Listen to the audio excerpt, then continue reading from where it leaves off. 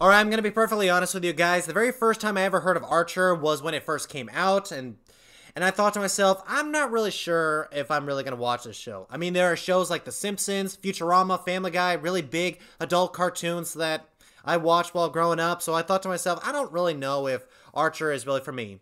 And then I became an adult and matured enough, and finally I just got around to it, and I thought, it was on Netflix, and I thought to myself, okay, I'll watch Archer, and see what I think of it. And when I finally watched season 1, I thought to myself, turns out I am wrong. It's not one of the best adult cartoons out there. It's one of the best TV shows out there. Seriously, Archer is hilarious. It's a whole lot of fun, and I just want to talk about it. And I'm going to talk about it by season, like I did with the TV show Smallville, mostly because I had a whole lot of fun with that show, and I just kind of want to do it with the same thing with Archer. Even though Archer is not exactly seasonal, it's more like episodic, like the old cartoons that I used to enjoy. But I feel like every single season has its moments, and season 1 is most definitely one of those seasons. So Archer stars Sterling Archer, codenamed Duchess, because, well, his mother chose the name because it was her dog's name, of course. That was a very creepy story. But anyway, beside that, Archer is a drunk, he's an asshole, he is everything that everyone should hate. Yet somehow you absolutely love the dude. I mean, he is insane, he is all over the place, and he's, well, in every single episode, he always has a drink in his hand, so there's that. Basically, Archer is like James Bond and Jack Sparrow smerged into one. Boom, you got Sterling Archer right there. That's really who the guy is.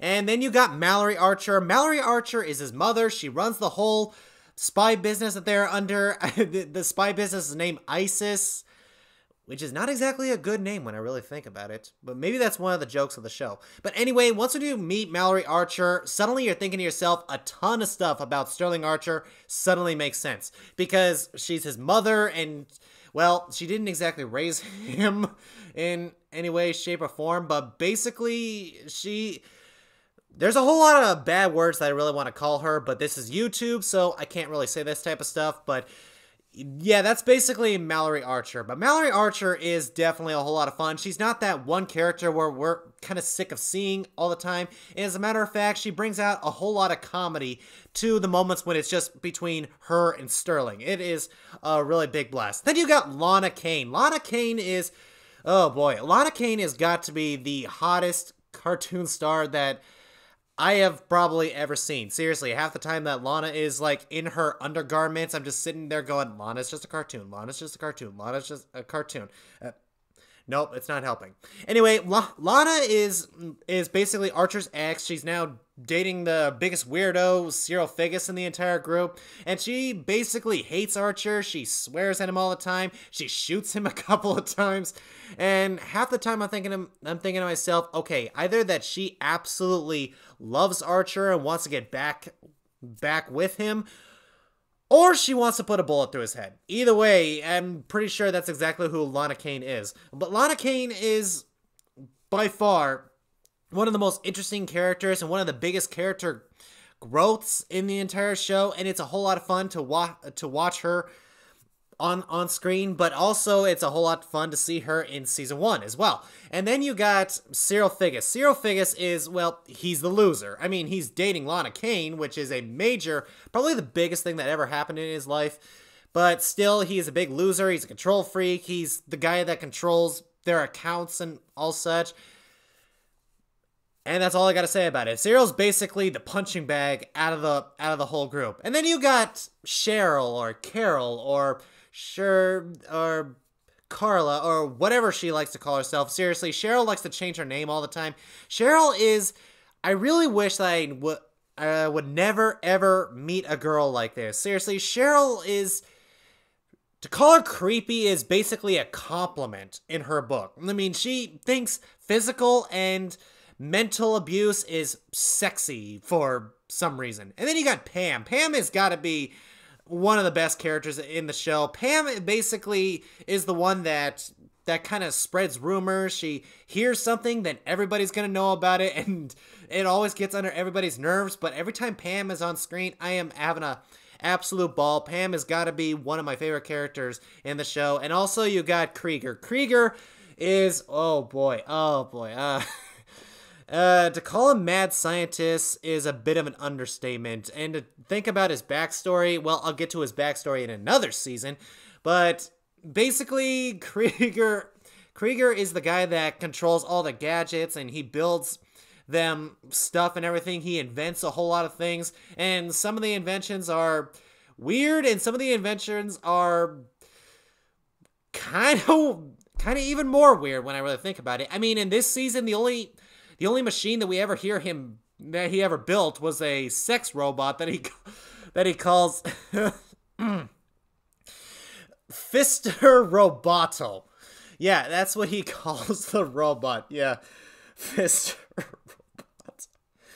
Yeah, somebody's gonna go to hell. But anyway, I can guarantee you that with all of these really cool characters shoved into one, you get to really know exactly who they are and where their characters are going. And one thing I really like about season 1 is that it kind of feels like season 1 of Smallville, where they don't just throw everything at the screen. They basically space it out and let these characters get some breathing room to basically exercise on what these characters are going to be. I mean, you never know how long a TV show is going to be, so give it some breathing room so that the audience can get connected to these characters, and then it builds into the story that we all know and love. And Archer does it like a pro. Seriously, Archer season 1, I can't think of one bad episode in season 1. My favorite episode, of course, is the airship episode. The airship episode, oh my gosh. Think of laughing from start to finish, and yet somehow, even today, after watching it God knows how many times, you are still laughing at it. It's still hilarious even to this day. That is a win right there. And what I can remember after watching my first run of season 1, every single episode I was laughing. I could not think of one bad episode or an episode I would skip in season 1. And another great thing about season 1 is that as soon as the season wrapped up, I was like, holy crap, it's season 2 already? Wait, how long was I watching the show? I was watching it from start to finish. That is a win right there. And all I just wanted was a whole lot more episodes of season 1. But then again, there are several other seasons, so I'm not complaining here. But anyway, guys, season 1 of Archer is a hands-down winner for anyone who wants to start a new TV show. And if you're not really thinking much about Archer, seriously, I would recommend checking it out. Season 1 will definitely get you hooked, and later seasons down the road will definitely keep you watching from years to come. So I will say season 1 of Archer is legendary. So guys, season 1 of Archer, have you seen it? What did you think of it? Whatever you thought, comment below, and I'll see you in the next video.